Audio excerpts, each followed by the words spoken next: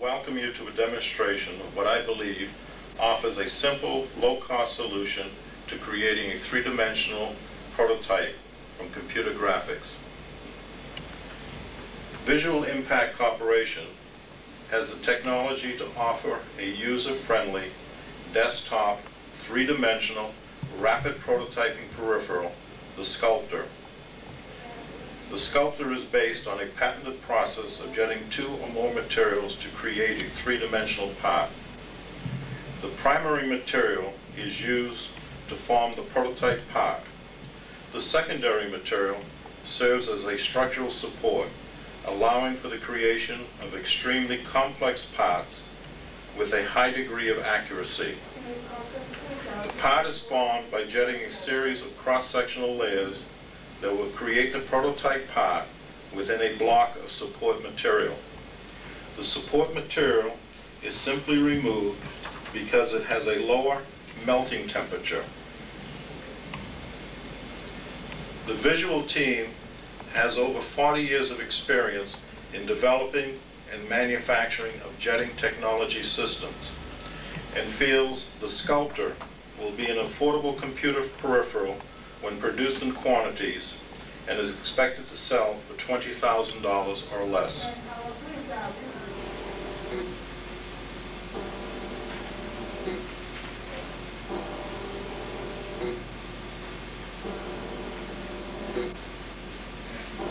I have moved the platen over to the side here so that you can get a clearer view of the part that we have created using the jetting technology. You will note that the part has an integral pattern. The primary part is in yellow. The support material is in this beige color that has filled all the cavities. As the part is created, we section it and we lay down a layer of the primary material where it needs to go, and then we fill in the balance of the space with the support material with the other jets. Layer by layer, we build up the part. By doing it in a cross-sectional manner, we can create any part that you would want to make, whether it be a sphere, a block, an odd-shaped part. We can create any part that you want to design and produce a part for prototyping. You will note that the edges are square and sharp. The pattern is defined clearly. The circle here is very round and distinct. The cross members, the small hole in the middle. The support material can be removed by just a temperature differential.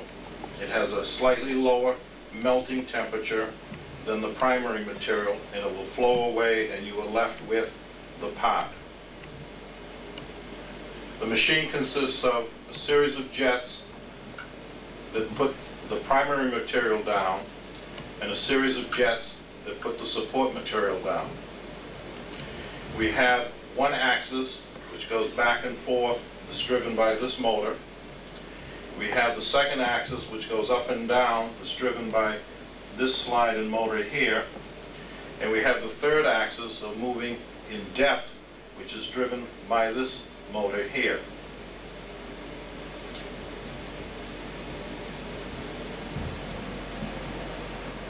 Here is another part that we have produced on the prototype machine that you have seen in the previous few minutes.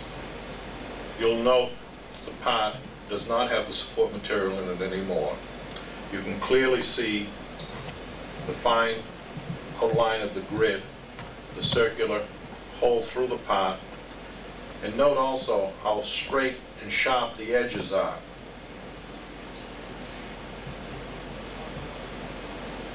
How clear and sharp it is down in here.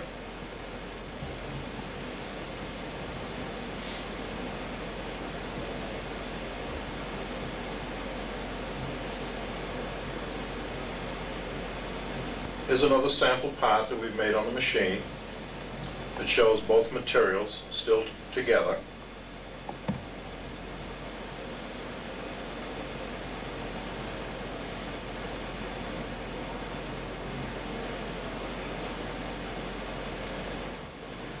material is ideal for investment casting.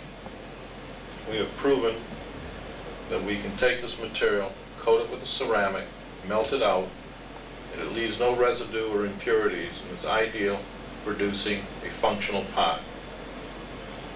Also, the machine has the capability of either producing the positive or the negative. If you have a situation where you want to mold something in a molding machine, let's say, you could make the negative of it, which would produce the tool that you could produce mold, injection molded parts in. The machine has a lot of capabilities and a lot of versatilities, and only your imagination